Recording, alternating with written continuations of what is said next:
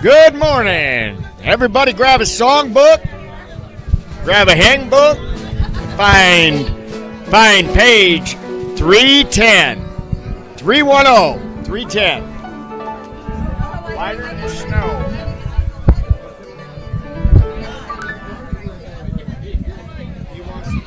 Joe wants to do 310 and 3 after that. 402, I'm sorry. Faith is a victory.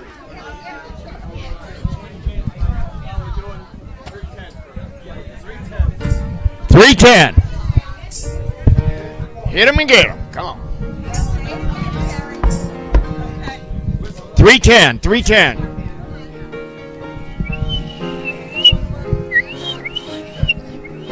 I can't whistle.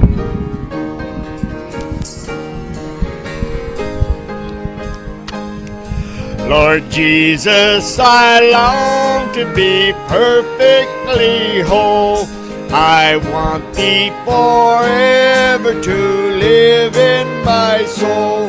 Break down every idol, cast out every foe. Now wash me and I shall be whiter than snow.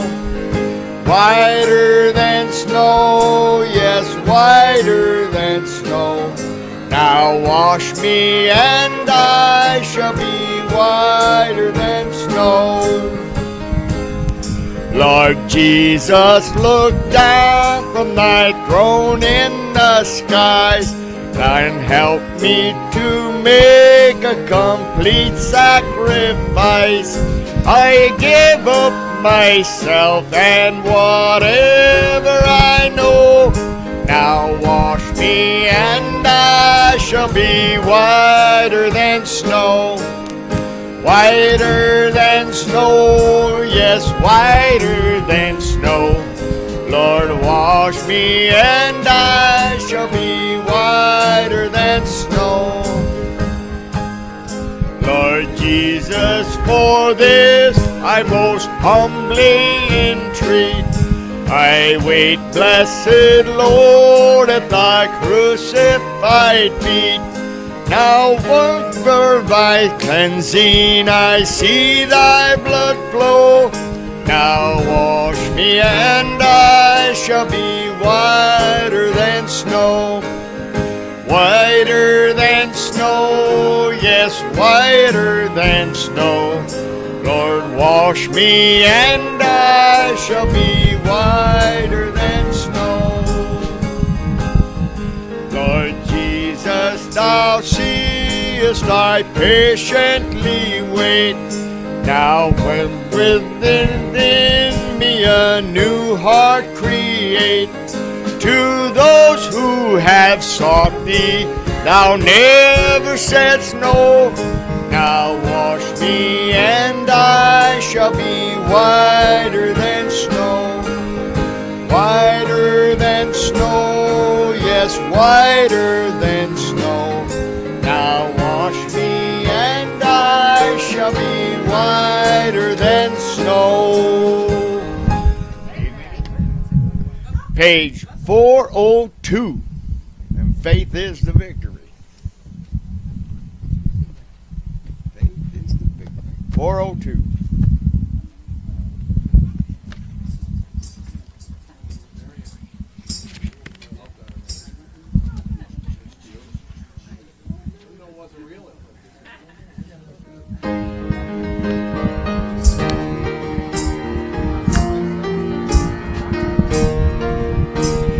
Encamped along the hills of light, ye Christian soldiers rise, and press the battle ere the night shall veil the glowing skies. A garment for the bows and bells beneath the faith. Let all our strength and faith hurled and down. I lost it. Faith is a victory. Faith is a victory. Oh, glorious victory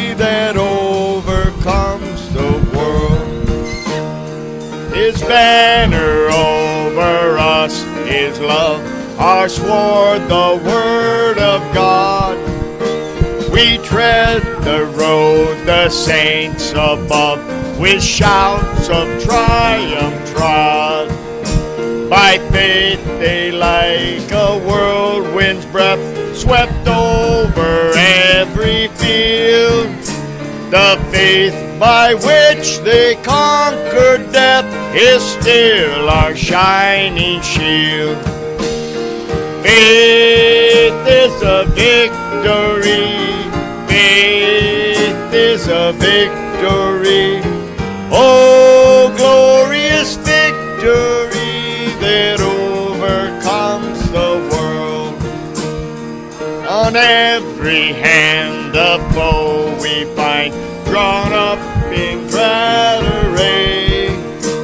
Let streets of ease be left behind, and onward to the fray. Salvation's helmet on each head, with truth all girt about.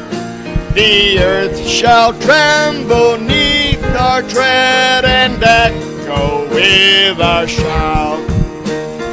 Faith is a victory. Faith is the victory. Oh, glorious victory that overcomes the world. To him that overcomes the foe, white raiment shall be given. Before the angels he shall know, his name confessed in heaven. Then onward from the hills of light, our hearts with love aflame, we'll vanquish all the host of night in Jesus' conquering name. Amen. Faith is a victory. Faith is a victory. Oh, glorious victory that overcomes the world. 236.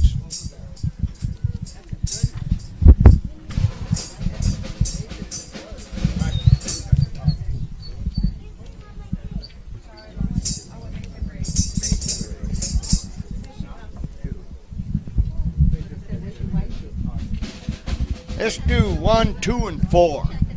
We'll do 1, 2, and 4 of this. Amazing Grace.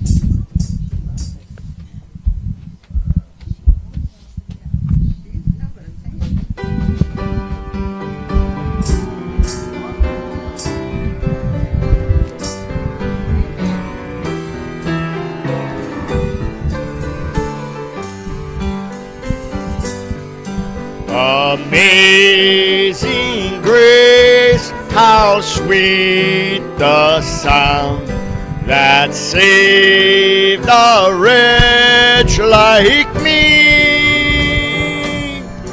I once was lost, but now am found. Was blind, but now I see. 'Twas grace that taught my heart to fear, and grace my fears relieved. How precious did that grace appear the hour I first believed. When we've been there 10,000 years, bright shining as the sun, we've no less days to sing God's praise than when we first begun.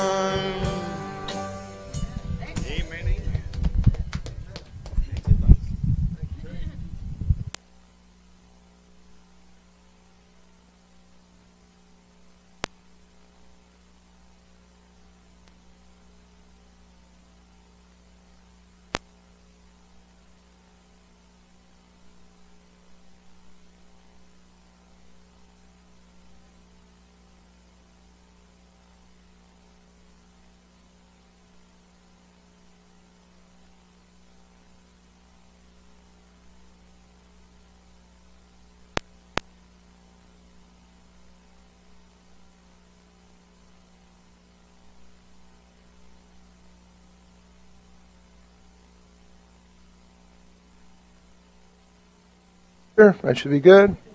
Okay, before I forget, we had the ladies' meeting was Friday. The guy, David, had the youth group, Friday night. You also had the ladies' meeting on Friday. And Saturday, Veronica had her ladies' meeting too, her group. But Tuesday night, we have the class again, the Bible study class. That'll be this Tuesday. This Thursday night. This Tuesday, no?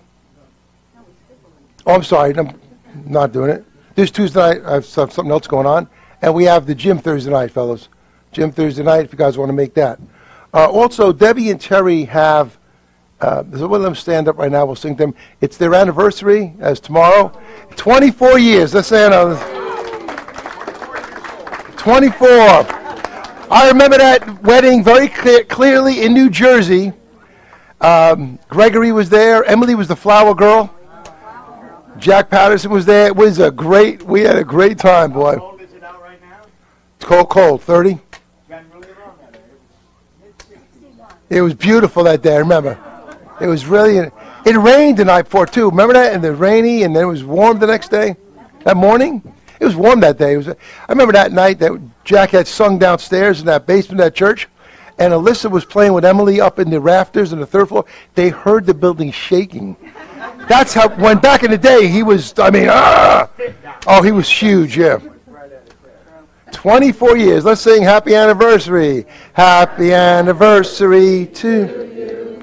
Happy anniversary to you. Happy anniversary. Dear Debbie and Terry. Happy anniversary to you. Amen. Give me an amen.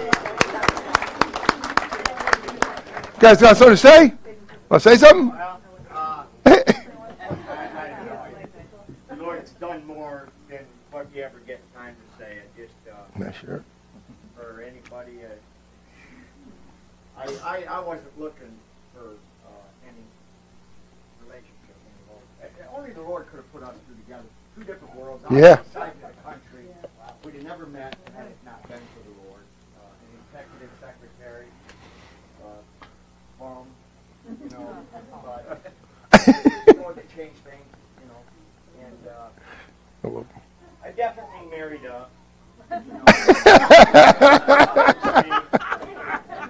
I love Terry. If you're ever wondering about what a relationship, and I don't know it all, I ain't got it all figured out, but if somebody that makes you want to be a better you, somebody Amen.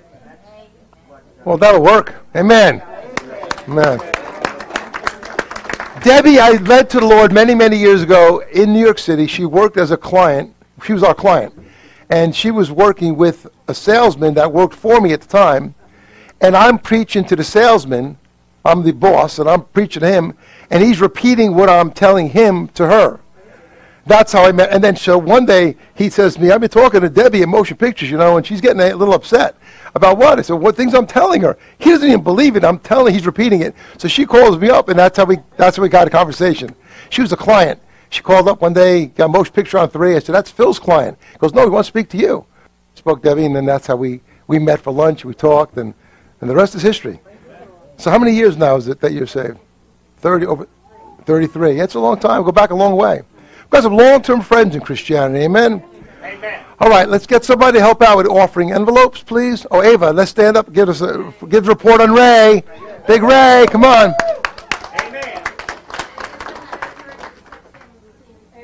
Amen. Man. Amen. Oh.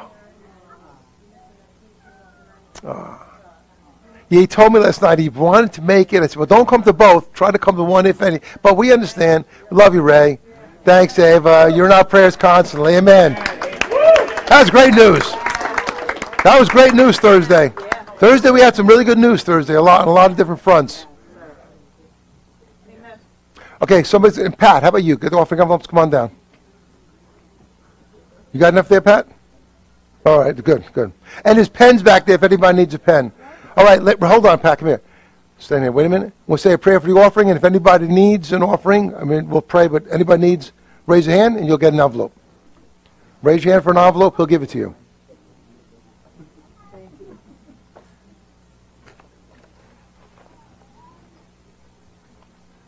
Yeah, then we'll pray.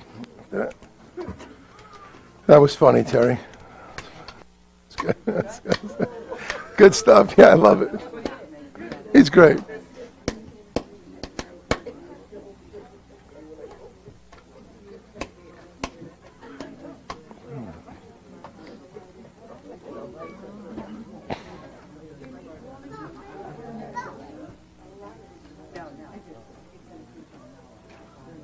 Hey, Larry.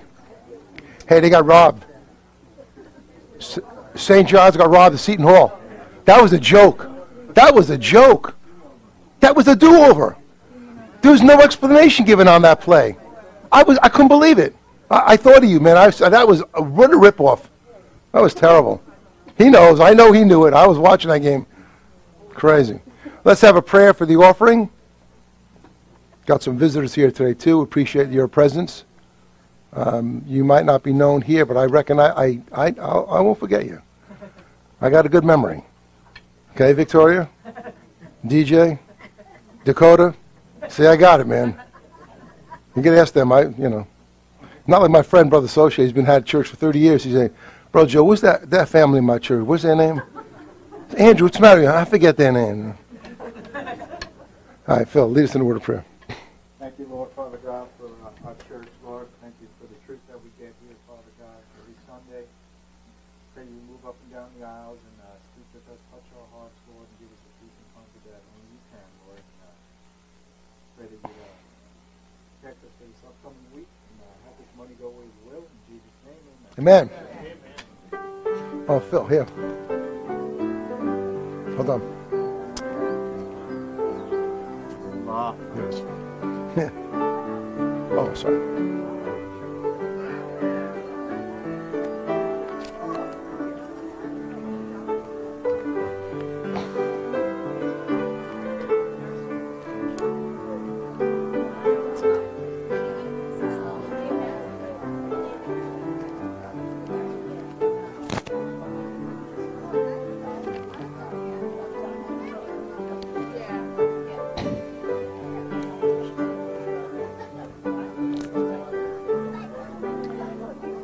To my desk too.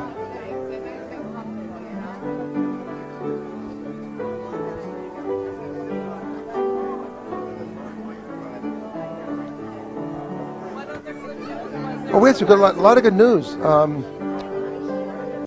Something with Billy Kelly. It was really good. I don't want to share it now though. And I had something good I had happen. I don't know, it's a lot. There's a lot of things happen. Wait. Hey, before I forget, before we dismiss nursery, we're going to dismiss nursery. Listen up, church. Hold on, quiet down. Before we do that, I do also have another friend here, Corinne's friend, Katie. We haven't seen in a long time. Hi, Katie. She came years ago, and she's a Westchester girl. Nurshel and Ossining, yeah. We didn't know each other from them, but I'm happy to see you again. And also, I want to say two other good things happened. A lot of things happened last week. But Herbie went to interview. Herbie, you got the job? Amen. Herbie got the job. Amen. He asked me to pray for him. He had the interview Friday morning. I said, you're going to get the job, Herbie. And he texted me back, and he got it. He starts February 4th. And Megan passed the road test on Thursday. Amen. And also, Homer started a new job Monday. Amen. That went well, going good? All right, Homer, very good. Good stuff. So pretty much that's what we're saying. And now pray for them. It looks like they found a really good place to live. Justin and Nicole, and they should be hopefully getting that settled soon. Amen? That sounds like a beautiful. Give them an amen. Amen. They're waiting, praying. And God opened up a door. It really was miraculous, so we appreciate that. All right, let's get nursery dismissed. Okay, you ready? Come on. You just got her paraphernalia with her. Look at you. Wow. You got a lot of stuff with you. A little Hannah in Indiana. London. Bye, sweetheart. Have a nice time. What's this one's name? This is Dakota and that's Isabel. No, this one. Yeah, That's sister. Isabel. Hi, honey. Go ahead, sweetie. Oh, my God. Look at you. Wow. All right, here's what I need.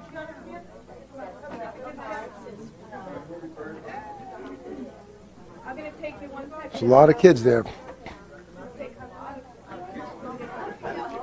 Phil, there was a... What's that? Did you hear that storm that was out west? You know what they called it? Gia. It was called Gia. It was a storm. The one out. Did you see that? Yeah, I think they called it Gia, like the storm. It was a hurricane or something. I don't know what it was. I think it was. I saw it. So, but anybody here saw that? Nobody saw that? It was somewhere. It was some storm. Maybe the one that was blanketing the snow in the Midwest, St. Louis. That one. Something was Gia. I saw that. All right.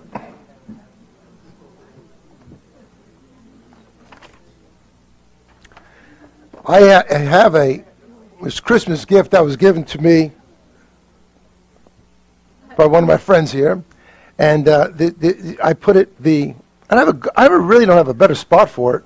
Leave it there, but last time it said life's hard, why work harder, and this one is going with today's message, and it's can everybody see that? Can you say it? Does everybody get that? And it's in Hebrews 11:7. That's going to be the text we're looking at. And of course, play on words. I know a God, and we're talking about Noah in the Bible. Amen. So I'll leave it here, and we'll keep that in mind as we turn to Hebrews 11, and also you could turn to Genesis 6. And when you find that, you could stand up. And we'll read a little bit, pray, and then we'll get started. Now, by the way, I did like when Terry was looking for a few songs. I said, Terry, sing that 310, Whiter Than Snow. The reason, first of all, I know Terry likes that song.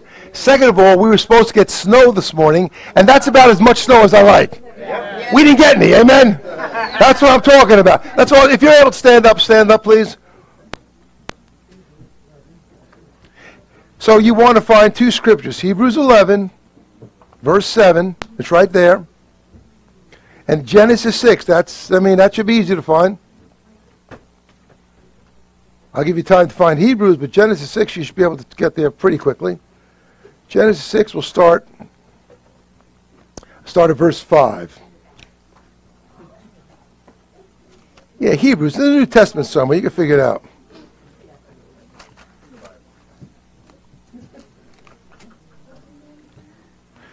Somebody tell me what Hebrews 11 is. It's the hall of what? Faith. Hall of faith. Amen. And we're going to look at that in a moment. Hebrews 11:7. Great verse.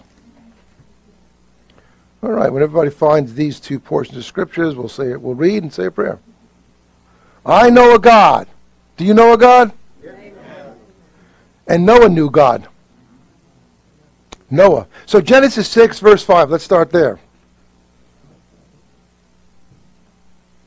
And God saw that the wickedness of man was great in the earth, and that every imagination of the thoughts of his heart was only evil continually. And repented the Lord that he had made man on the earth, and it grieved him at his heart. The Lord said, I will destroy man whom I have created from the face of the earth, both man and beast, and the creeping thing and the fowls of the air. For repenteth me that I had made them. Verse 8. But Noah found grace in the eyes of the Lord. Amen? These are the... stop right there. Noah found grace in the eyes of the Lord. No. I want to go one more 9. These are the generations of Noah. Noah was a just man and perfect in his generations, and Noah walked with God. Let's turn now to Hebrews 11:7. Hebrews 11:7, one verse.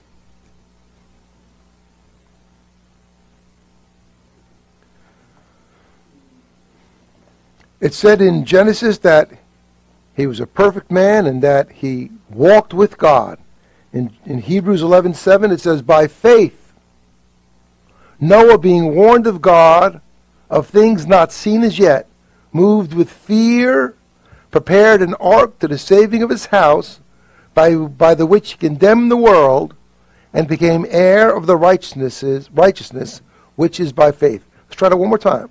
By faith, Noah, being warned of God of things not seen as yet, moved with fear, prepared an ark to the saving of his house, by the which he condemned the world, and became heir of the righteousness which is by faith. Right, let's ask Lord to step in and really help us here get a hold of this thought. All right? Let's see. Who's going to pray? Noah. Homer. Noah's dad. You pray for us this morning. Father, every day that we wake up and we're not burning in hell, we thank you for your mercy and grace. We thank you for the opportunity to be here and listen to what you have in store for us. I thank you for Indian Noah, and I ask you to please protect him. Protect all the kids in the church. The world is getting colder and darker, so we ask you to keep us away from all the false prophets and all the false witness out there. We ask you to open our hearts to what you have in store for us today. Keep everybody safe that is still on the way here, and help us carry the message, not just today, but for the rest of the week. In Jesus' name we pray. Amen. Amen. 6, please. Appreciate that. You can sit down. Genesis 6, we looked at a couple of verses there. So the first thing I'd like to say, we read a few verses in Genesis 6, 5 through 9. Number one, first point is this, that Noah was favored of God. Noah found grace in the eyes of the Lord. He was favored. When I say favored, God was going to use him in a mighty way. And, you know, let's face it, God's determined to wipe off the earth. And he says, well, Noah found grace. And you ever hear that expression that I'd like to have God find favor on me? And you want that as a Christian. You want God's favor. Now listen, God's favor is not indiscriminate. See, it may seem indiscriminate when you read the Bible at a cursory view, but when you look at it more carefully, you find out that God's favor had to do exactly with who that man was. And Noah was a just man. Noah was a good man. Noah was a righteous man. It says in Genesis 7:1, I'll read it to you. You don't have to turn there. It says this, that about Noah. And the Lord said to Noah, come down and all thy house into the ark, for I have seen the righteous before me in his generation. Noah was righteous. He was perfect. He feared God. Noah had a lot of great qualities. By the way, it said in Genesis 6 that he walked with the Lord. Amen? We talked about that Wednesday night, walk with God. He walked, Lord. Good to see you guys back from Costa Rica. Good trip? Amen. Watch that. Here's the thing. He's a righteous guy. He loves the Lord. He walks with God. God has a plan. God says, he looks around. What am I going to use? That guy right there, Noah. Get him over here. And he's going to tell him, give him instructions. We'll get to that in a minute. But he looked out and he found someone that was worthy of his grace. Now, I understand that none of us are worthy in ourselves. We're saved by grace through faith. It's a gift of God, not of works, lest any man should boast. I get that, and I appreciate that. But at the same time, I understand that if God is looking to do something, he's going to look at somebody who's trying to do that which is right, who's trying to go forward and make an attempt, even though our righteousness is filthy rags. But God did take merit in looking at Noah, because Noah was willing to do something for God, and he took notice of that. It's not indiscriminate. I want God's favor. When Herbie went for the interview, he prayed. He says, pray, Pastor, I get the job. And I did. I said, I'll pray for you, Herbie. But I'm telling you, I've said to myself, he's got the job. Why? I don't know. He's going to get the job. I know it. And he texted back later on and got the job. I said, praise the Lord. Amen. I knew he was going to get it. When Megan going for the road test, I wasn't so sure about that. But I said, no, she's going to get it. She's going to get it. She's going to get it. She got it. But the fact of the matter is, thank God, you want to find God's favor. Yeah, that's it. I want to walk in God's favor. Yeah. And Noah found grace in the eyes of the Lord. Think about what the Lord's going to do to this world. Homer just prayed about how dark it's getting and cold. Very well said. It is dark and cold and terrible. Do you realize that guy, they found that 21-year-old punk, they found that dirt piece of junk outside of Minneapolis, Minnesota, 10 minutes after that poor girl escaped. From October, they kidnapped her. By the way, I read the account. They didn't know each other. I don't know how he knew about her. He didn't know the family. They worked at the Genio factory. One day, The parents worked at the Genio factory, you know, the meat processing plant, and the kid worked there one day. Now, and he doesn't think he met them, but how he found out about this 13-year-old girl, I have no idea. And the reason he killed the parents, he said it, the reason he killed them, because now they got him, they're going to talk to him, is because they were a barrier for me getting to her. He didn't even know the girl. And he kills the parents, cold-blooded, kicks in the door, kills, shoots them in the head, takes the girl, kidnaps her, takes her since October. Yeah, 3 months, got her in the woods, holed up somewhere. By God's grace, she left. She escaped. And thank God she came to a woman, she saw that something wasn't right. She was disheveled and shaking, and she came and got her in, called the police. 10 minutes. 10 minutes they had that guy arrested. Tell you what, I mean, I don't know what our law system's going to do to this guy, but I know what I'd want to do to him. It's not good. It's not good. It's not right. But you know what? You know what that is? That's a society going crazy. 21-year-old kid, really 13? I mean, when you hear these things, it just makes you shudder. We got some 13-year-olds here. I mean, it's a terrible thought, and I'm glad that that young girl was discovered. Terrible what she went through, and terrible how sick it's gotten. But the world's getting bad. Yeah, by the way, we're talking about finding favor. You may have seen a commercial years ago. I don't think they have it anymore. It's probably not politically correct. But years ago, there used to be a commercial about the Marines. So we're just looking for a few good men. Do you remember that one? I don't think they can say that anymore. But I never seen a commercial. But the Marines, we're just looking for a few good men. Well, you know what God's looking for? A few good Christians. He's looking for a few good people that are willing to do his bidding. Amen? You want God's favor? Do right. Bob Jones Sr. said, do right, do right, do right, till the stars fall from heaven, do right. Just keep doing right, and God's going to direct your paths to the right way. So first thing I want to say is he was favored. That was Noah. Let's look at something else. Go to Hebrews now 11. Let's go. We'll stay there now. Back to Hebrews 11. We'll stay in Hebrews. We don't have to bounce around too much. And we're going to look at verse 7 again. Look at it carefully. Okay. And we're going to find that he was faithful. So here's my point. He was favored. He is faithful. Faithful is a nice word, isn't it? It's not a hard word to understand. Here's the question. Are you faithful? Don't answer. Just think about it. Would God find you faithful? God is faithful. God is faithful. Are you faithful? Yeah, I am. I'm answering my own question. Yeah, I'm faithful. You're the pastor. I was faithful before I was a pastor. Hello? Look at verse 7. By faith, Noah, being warned of God of things not seen as yet, moved with fear, prepared an ark to the saving of his house, by the which he condemned the world and became heir of the righteousness which is by faith. So we know that. It shows up twice in that verse, faith, faith. He is a faithful man.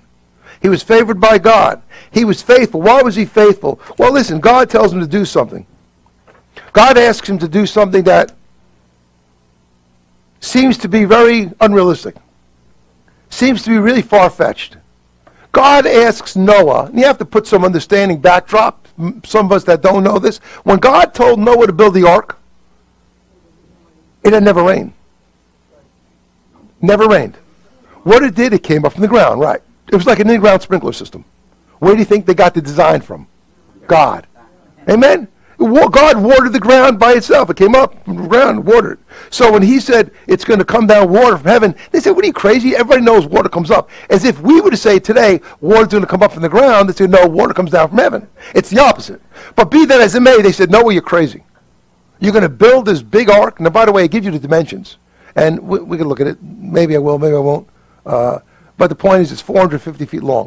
You don't have to trust me on that. It's 300 cubits. If you take 18 inches for a cubit, elbow to pinky, elbow to big finger, most men, that's about 18 inches. Even if you're a big guy, I don't know, Big Bill, but it's probably still 18 inches thereabouts. Maybe him a little longer. But they took an average of 18 inches, and so 300 cubits would be 450 feet.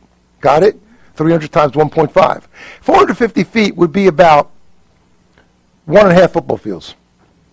Right? So think how big that is. That's a boat. Made of wood. And it was built. Now Noah, we don't know how old he was, how long it took to build it. So don't try to answer the question, and I'm just telling you, you're not going to find the answer. Here's what I do know. It mentions his 3 sons when he was 500 years old. He had 3 sons.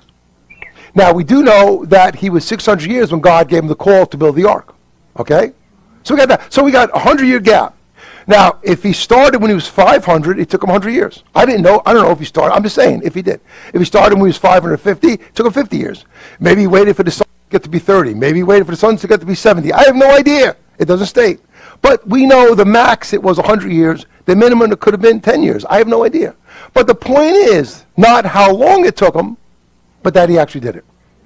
And the point is this. He's faithful to do something that made no sense. That's the key. See, faith is opposite reason.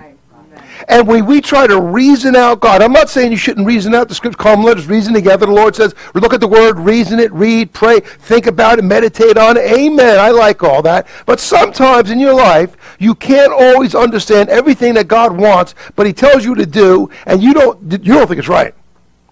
Because we know better than God. Hello? Amen. We know better than God. Peter, you're going to deny me. Not me, Lord. I'll fight you, Peter, tonight 3 times. You don't even know me.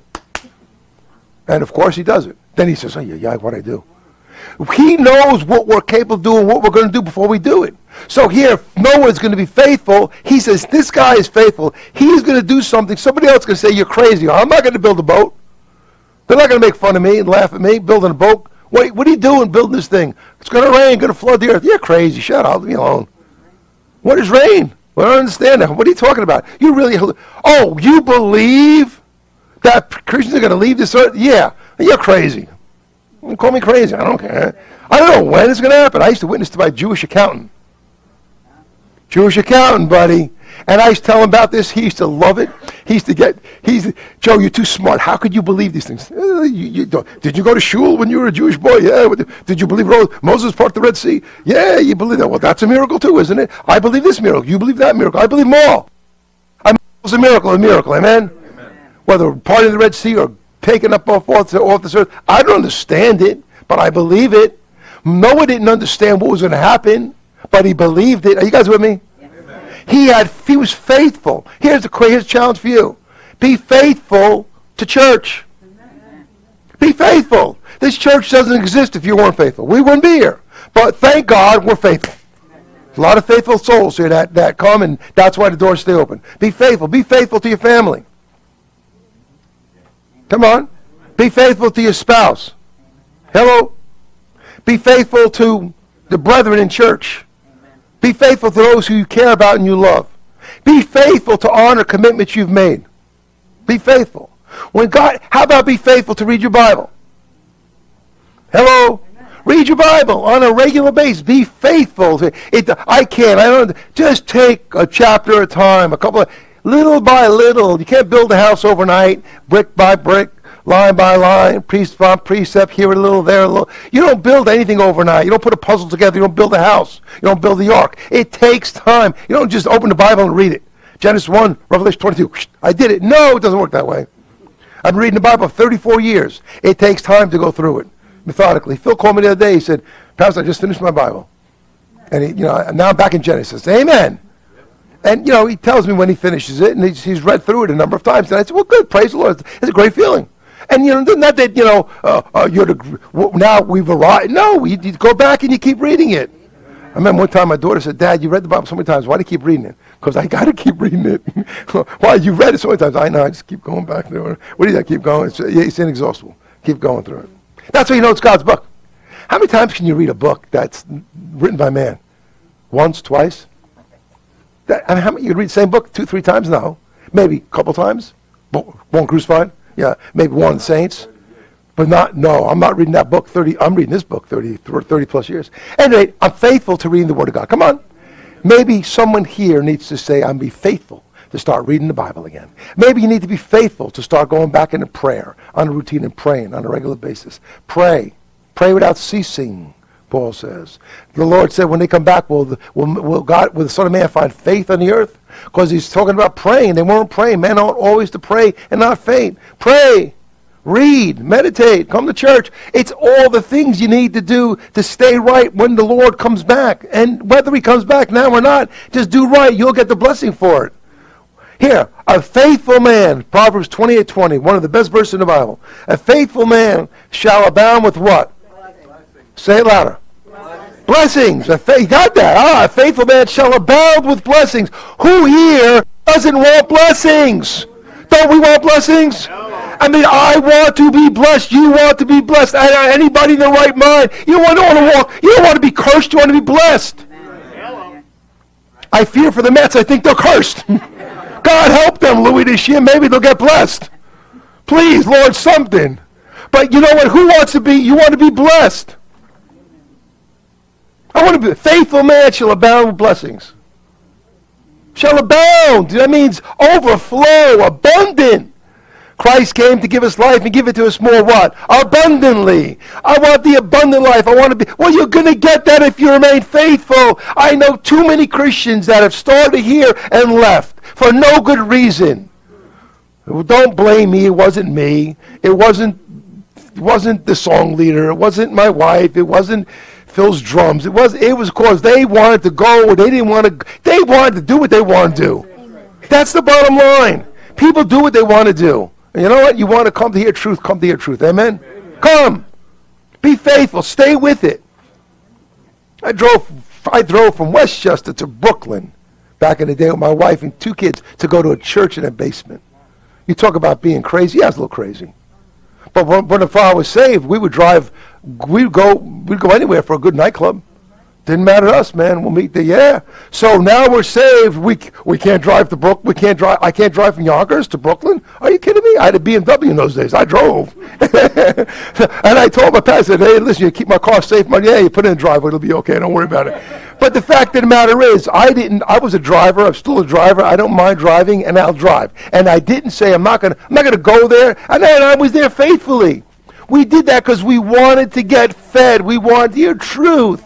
Some of you drive a long distance to come to this church. I say, amen, God bless you.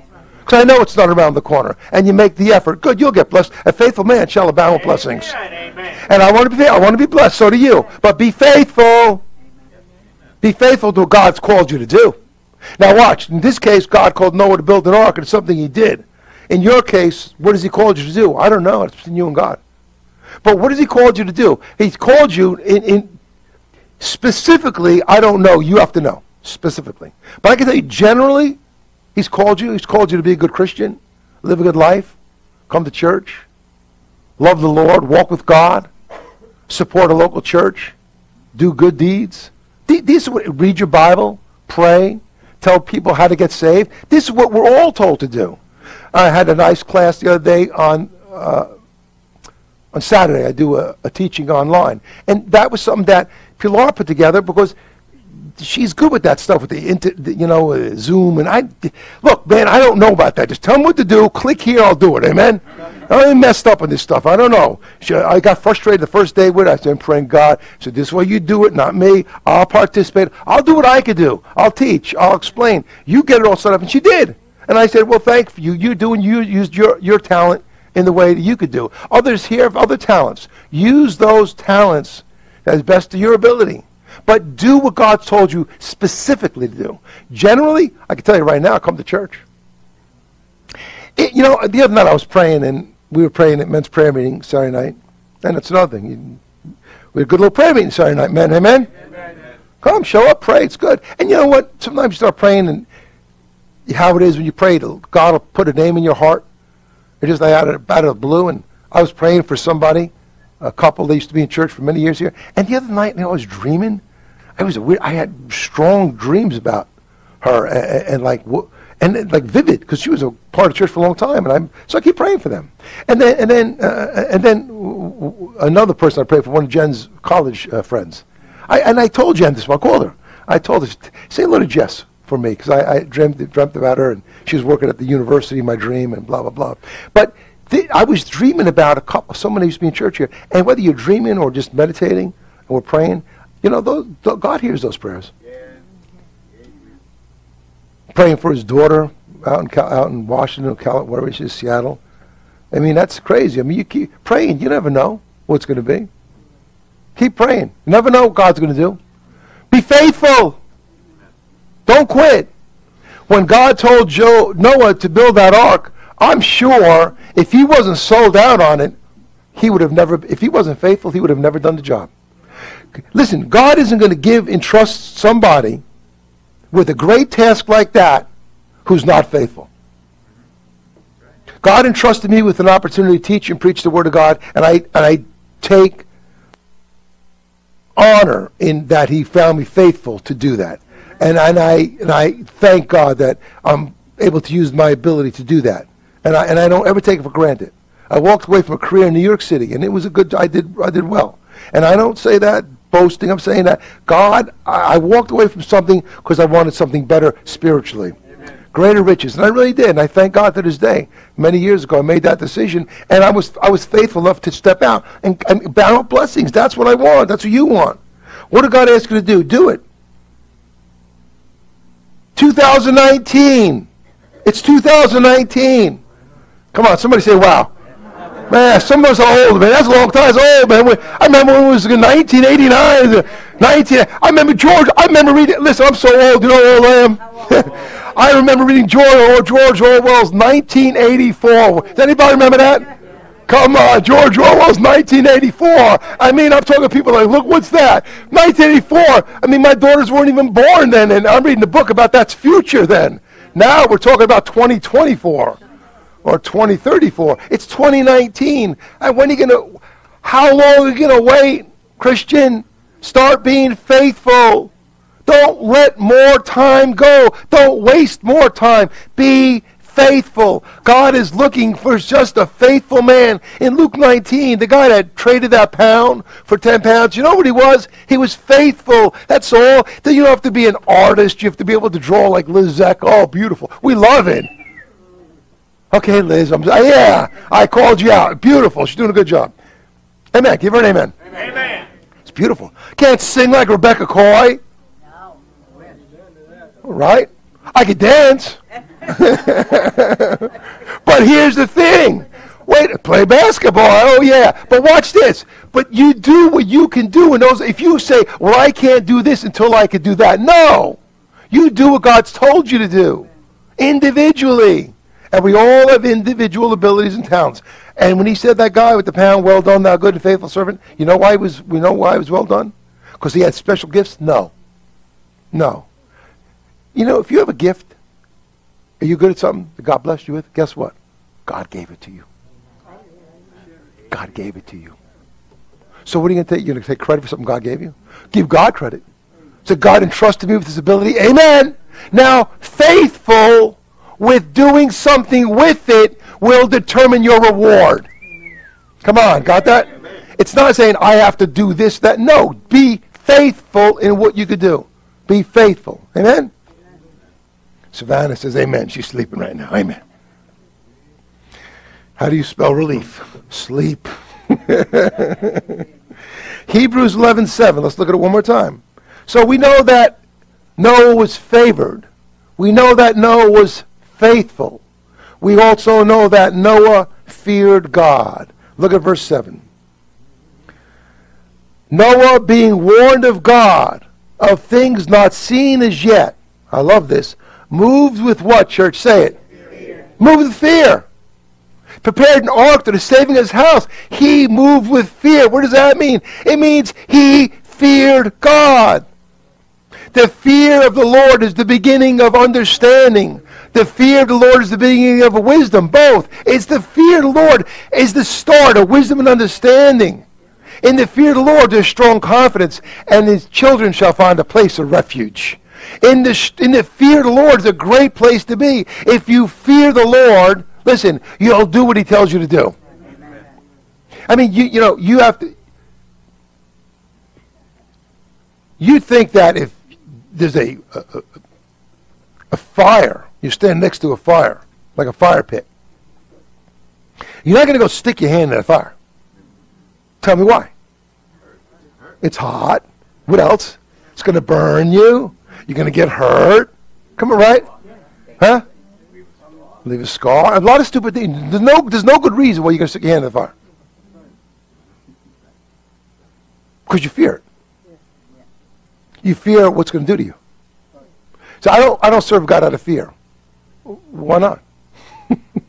You serve him out of love. Well, love is fear. Wait, love and fear. You think I'm wrong? Oh, I'm right. Why? Because I'm the pastor. No, here's the truth. Watch this. Okay, tell me. Come on, you Bible scholars. First place in the Bible. First place in the Bible where the word love or love shows up was what? Anybody know? Abraham and Isaac? Genesis 22. Very good. Now I know that you withhold thy son, thine only son, whom thou lovest. Okay, first time shows up, Genesis 22. What shows up in association with that? Fear. Now I know that thou fearest God, because thou hast not withheld thine only son, thy son whom thou lovest. Fear, love is interchangeable. It is eternally connected by the sacrifice that Jesus did at Calvary. For God so loved the world that he gave his only son. Listen to me. He loved, and the fear that God had, Jesus, as a man, to do the Father's will, enabled him to go through with what we still thank him for and sing Amazing Grace, because we couldn't do what he did. We couldn't do that. Come on. Willing to go to Calvary, willing to be nailed, whipped, and beaten, and spat upon, and punched, and just mocked, and come on, horrible, then nailed down and nailed. I mean, we did that willingly. That is terrible. And yet at the same time he said, Father, if it's possible, listen, let this cup pass. I mean, he's praying in the Garden of Gethsemane with teared blood, sweat, as it were, blood drops. In other words, have you ever seen when somebody's bleeding and it's like dripping blood? You're a nurse, you've seen that? Dripping blood? Got two nurses right here, amen? And a doctor here, okay. Dripping blood, now watch this. Sweat as if it were blood. In other words, he's dripping sweat, so it's like drops of sweat falling. Earnest, intense fear. Is it possible that, Father, we could get away from this? Is it? And he said, no, nevertheless, not my will, but thy will be done. That's the most powerful verse in the Bible. He was willing to accept the Father's plan, which called for his death, and a death of terrible pain and ignominy and all that stuff and shame. But the fact is this. Fearing God as a Christian, if you fear God, you'll do right. You'll do right. Now, you say, love God. I love God too. I fear God. Love and fear are connected. You should fear God. You should love God. Noah loved God. Noah feared God. I see no contradiction. Amen? See, here's the difference. If you have fear of somebody because they're in a position of authority to hurt you, but there's no genuine love for that person, there's a difference there. That's called prison. You fear the guard. You don't love them. Here's the difference. Growing up in the Catholic school, maybe in an all-boys school, back in the day, you don't see them. They're closing today, by the way. A lot of them are closing. I wonder why. Why'd it take so long? Close it down. Brooklyn Prep is now Medgar Evers College. It's no longer Brooklyn Prep. Anyway, they're closing down left and right. Low attendance, enrollment. But you know what? There's a lot of fear back in the day of the brothers and the priests because they were afraid of what would happen to them. But they didn't give you any comfort of love to mix with that fear. There's a difference. When your parents love you, but you're also afraid to violate what they've told you to do, but there's a great love for you, that's the perfect balance of love and fear. Just like God. I'm not saying some of those, the stories I've heard from like Brooklyn Prep or other stories of Catholic schools, bad. Brothers beating them and whipping them and punching kids and knocking them out. Terrible stuff. And you couldn't say anything to your parents because then you get in trouble with them. But the point of the matter is, that's fear. But they weren't showing you God's love. Come on, church, give me an amen. There's a difference when you have fear of something, but there's also a great love there. Your parents that care about you tell you what to do. It's a great love they're telling you. But you're also afraid maybe you shouldn't break break rank because you might get in trouble. Right? Somebody say amen. Listen, that's the bottom line. I know God loves me. I tell that to my wife all the time. I know that you should know that too. But I also understand because of that love, it's a fear to do right. I'm responsible. So are you.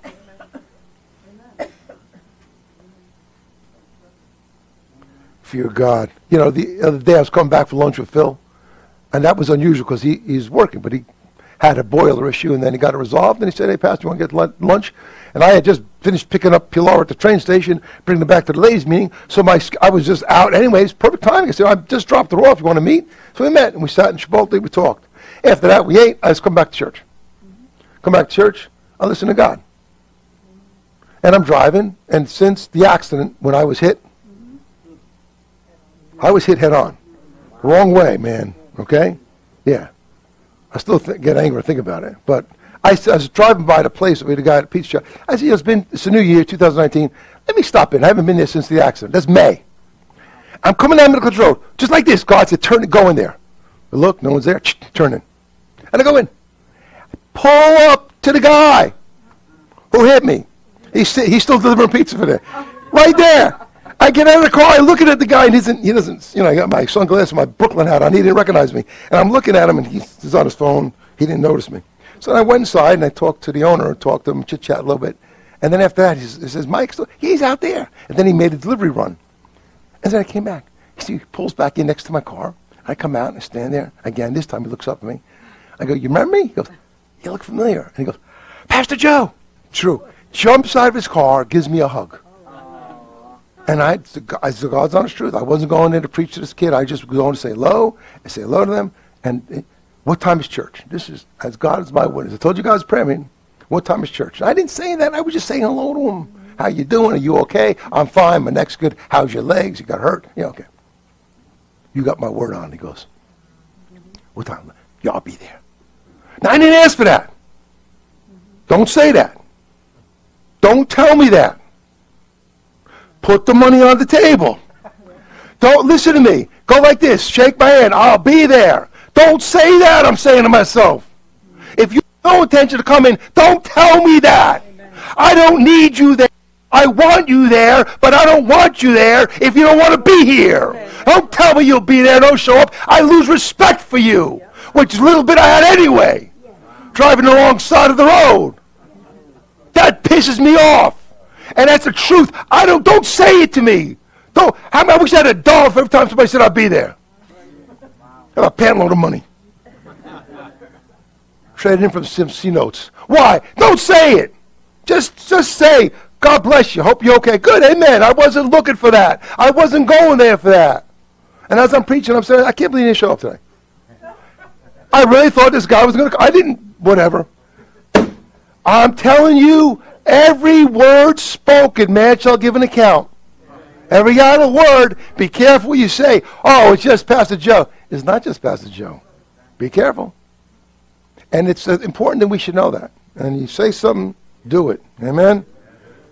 I'm not mad at the kid. I just stopped in and thought he'd say hello to him. And I did. You know why I did it? God told me. That's the only reason I stopped in. I had no intention of going there. I felt the Lord said, it's a new year, go stop in. I stopped in, talked to everybody, nice. It's all good now. It's off me. It's off me. You know, when you say something, I promise. Whew. You know, years ago, people were held to bank loans by promises. They go to a loan to a bank, they give me a handshake, and they'd get a loan. I'm talking many years ago. Talking about when they used abacuses. Yeah. But they shake a hand on a loan. Woo! Yeah, at least 50 years ago. And, shake it. Today, even if you have the credit and your credit score is good and you have equity, boy, you got to fill out papers like this. It's just like, wow. It's gotten really crazy. I've seen a big change in many years. Abraham was favored. Noah was favored. Noah was faithful. And Noah feared God. Church, you fear God? Amen. The fear of man bringeth a snare, but whoso putteth his trust in the Lord shall be safe. See, there's a difference. Fearing man will put you in a snare. Fearing God is a good place to be in. Again, fearing God and loving God, they're interchangeable. That's joined together. It's meant to be together. It's purposely shows up in Genesis 22 as the first law of mention to show you they're eternally linked spiritually together. Fearing and loving are unified. Go back to Genesis 6 one more time. And we'll finish there. Noah, I know a God. Do you know a God? Well, Noah was a good man. He walked with God. Noah was faithful. Noah was favored of God. Do you know what else in the Bible talks about being favored while you turn to Genesis 6? Remember when Mary, thou art highly favored among women, blessed art thou. Come on. Was Mary a good woman? You better believe it. Why was God going to do something he had never done in human history and never did again? Have a virgin conceive before she ever had any relationships with Joseph. It didn't make any sense to anybody. Didn't make sense to Joseph. Can you imagine Joseph? I mean, listen, he's not spoken to. I've preached to him before. You know, Joseph, I'm pregnant. He's like, Mary, in my best Jewish accent, Mary, how could this be? It makes no sense. I don't understand. What happened? I mean, this can't be. And he's like, well, how could you? But then the Holy Spirit, God spoke to Joseph and said, don't worry, it's from me. Boy, that's unique, right? Wow. But you know what it said about Mary? She was highly favored. You know what happened to Noah? He was favored. In both cases, it wasn't indiscriminate. Mary was a good woman. Noah was a good man. God's looking for a few good men. And women. And women. Come on. Amen. All right. Let's go here. Watch this. Genesis 6:14. Now watch what God tells Noah. Make thee an ark of gopher wood. Rooms shalt thou make in the ark, and shall pitch it without with pitch. So like seal it. So it's going to be waterproof, basically, is what he's talking about. Amen. All right, let's look at verse 15. And this is the fashion which thou shalt make of it, the length of the ark. Here it is. I told you before. We'll read it now. 300 cubits. I told you cubit is 18 inches. So you multiply 300 times 1.5. You get 450 feet, approximately 1.5 football fields. All right? So you got 300 cubits. That's the length. The breadth is 50 cubits. So the breadth of it would be 75 feet wide. 50 times 1.5, 75 feet wide. And the height of it, 30 cubits. Height of it, 30 cubits or 45 feet high. Everybody got that? 450 feet this way, 75 feet that way, 35 feet, 45 feet this way. That's pretty big. That's huge. A lot of work. And if he wasn't faithful to carry it out, he would never finish it. What's my last point? He finished what God told him to do. He was favored. He was faithful. He feared God. Watch it. And he finished. He finished. Oh, that's an important one. He finished.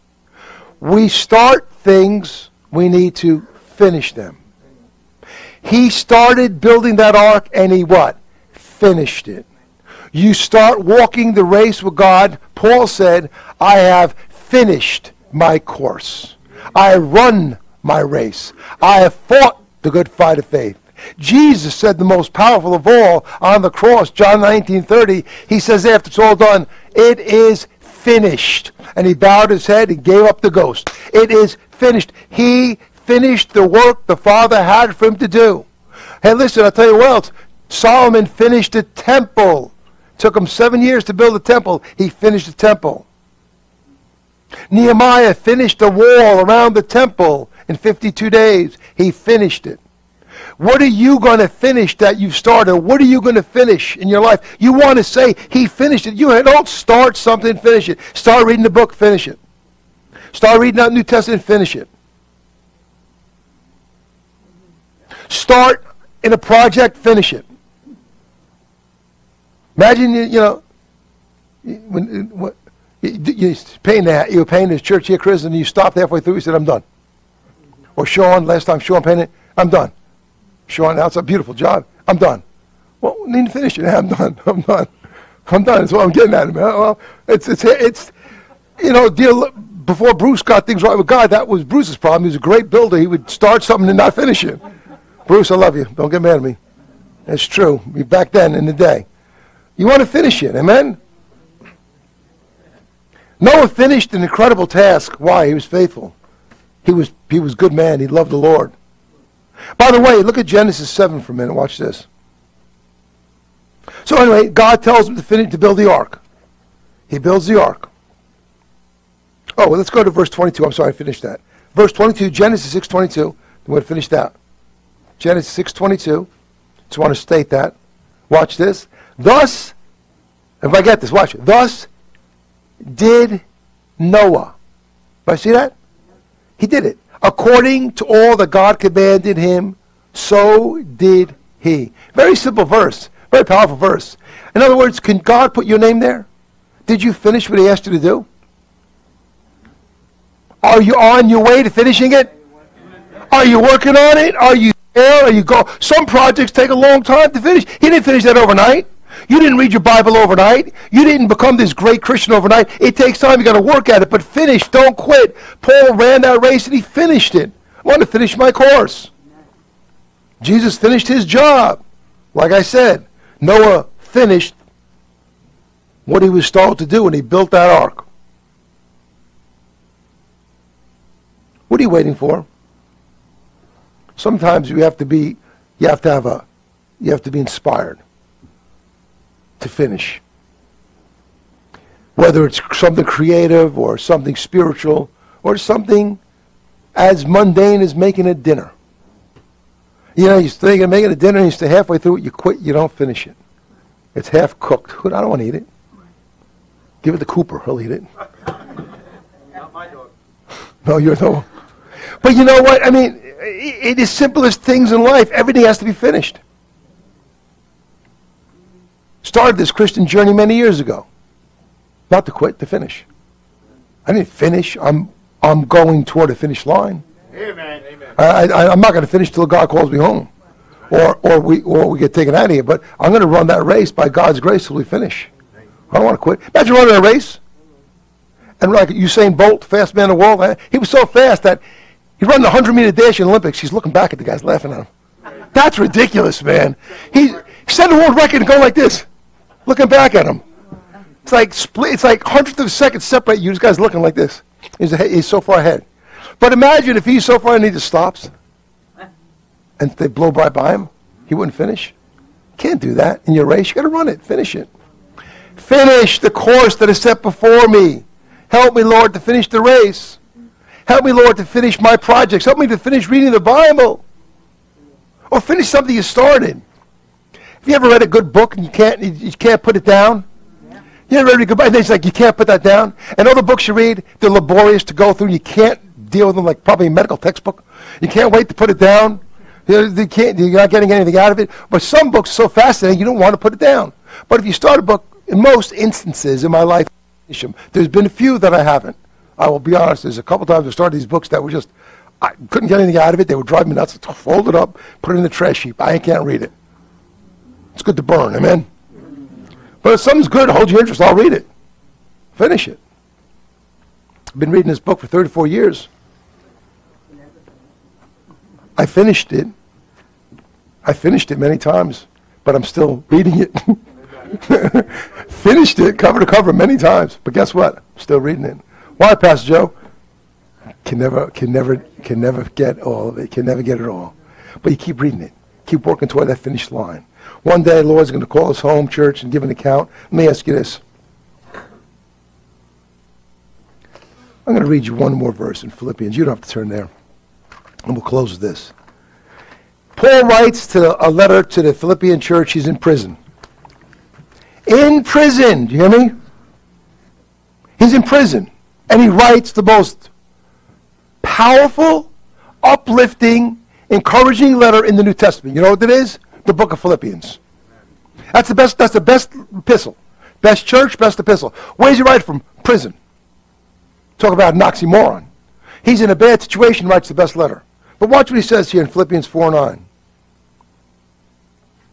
These things, those things, you don't have to read this, I'll read it, which ye have both seen, which you have both learned and received and heard and seen in me, one word, what does it say? Do. And the God of peace shall be with you. Do. In other words, you've seen enough. You've heard enough. You've been saved long enough, in many cases. Some of you, I don't know if everybody here is, but if you're not, please trust Christ. Ask him to save you.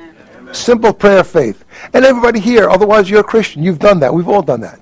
But here's the thing. If you heard, you've seen, you've learned, it says do. No. It's a do. You with me? Do. Years ago, we used to go to the Cablevision with Ray. And I used to preach 12 o'clock Sunday, remember that? And I used to have pulpit will travel.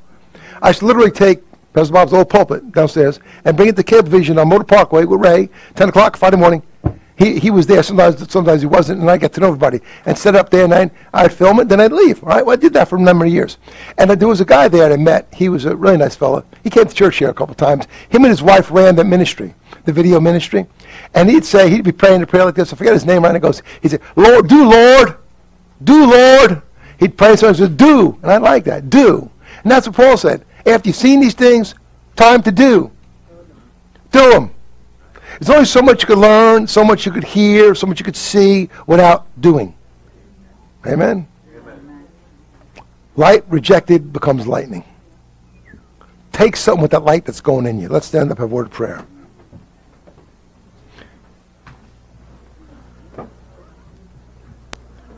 Noah, I know a God. I know a God too. His name is Jesus Christ. How about that? I know a God. His name is Jesus Christ. And Noah knew a God. And here's the thing about knowing God. We should all be faithful. We should all fear God. And we should all finish what God asks us to do. And God will find favor on you when you do those things. Who's going to play? Raymond, want to play something? Praise the Lord. Got Raymond with us today. Amen. Appreciate that, Raymond.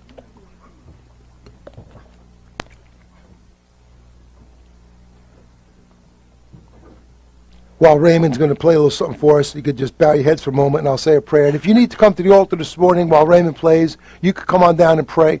Fearing God, being more faithful, wanting God's favor. I want God's favor. Come on down and pray. Why don't you ask God to say, give me the courage to finish something? You need God's help? You pray. Come on, come pray, church. If you want to ask God to save you. Maybe you've never been born again. Say, Lord, I need to find that. I need to find, like Joe asked me a couple years ago, what does it mean to be saved? Come down, we'll explain it to you. Ask Christ to save you. Pray for your new job. Homer, your new job, Herbie. You pray, God give you the blessing. You be the man that you need to be there. You pray. Ask God to help you. Start where you've started, finish it. God help us, Lord. Help us to trust you if we need to get saved. Help us to do right. Be found faithful. Don't quit. Don't quit till God calls you home. Don't quit till you got no more breath in you. Ray didn't quit. Ray's going to be back here fine. Don't quit. Life's going to throw a lot of curves at us. We can't quit. We've got to stay with it. Never start. No, it's going to be perfect out there. Your life isn't perfect. Only Christ is. But God will give you the strength to finish it. Help us be faithful. Lord, help me be like Noah. Help me to be like Jesus. Oh, dear God, give me the grace we need. Wash me in your blood. Forgive me my sins, Lord. Thank you for being a merciful Savior. Thank you for being a kind God. Thank you for not killing me in my sins. Thank you, Lord, for allowing me to do something for you. Help us all here to do something for you, Lord. Bless Justin and Nicole. They get moved into that new place. God, watch over them. Help them. Have your way in our life and bless us as we pray. Let Raymond play.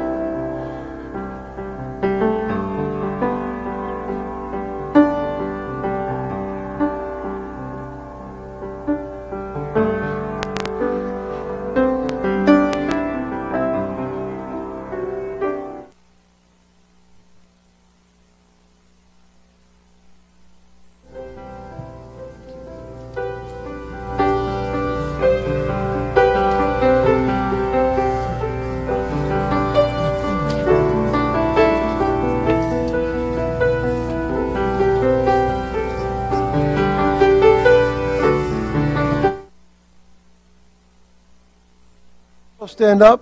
You're able to stand up and sing 496. We'll close it out with that. We sang faith is the victory earlier, and now we have victory in Jesus. And the only way to get victory is through Jesus. Amen. So let's sing it out. And Terry, good? Faith is victory? I mean, victory in Jesus. You know this. Shoot, we sing it all the time. Bless you, buddy. Love you. Sorry. Thanks, Terry. It's a great one. Sing it out, Ray. Yeah. Come on, Justin.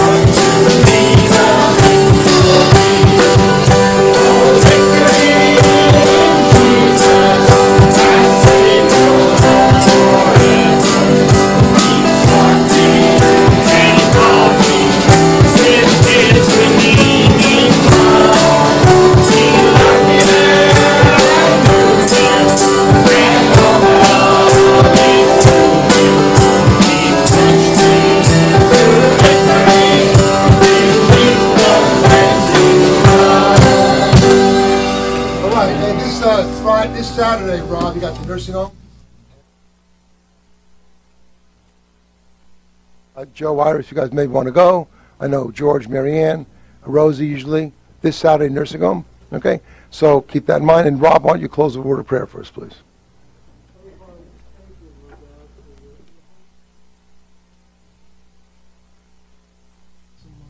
And we just put your word to use, Lord God, in our lives. I pray, Lord God, as we go forth into the world, that we be dead to sin and transgression and alive unto God through Christ Jesus our Lord. Lord God, there are newcomers here today, Lord God, and I pray for them, Lord God. If they do not know you, Lord God, that they step forward after this prayer and receive you as Lord and Savior. Amen. Father, we give thanks to you always, Lord God, and I pray, Lord God, that we just praise you and give you all the glory. In Jesus' precious name I pray this. Amen. Amen. Amen. Amen.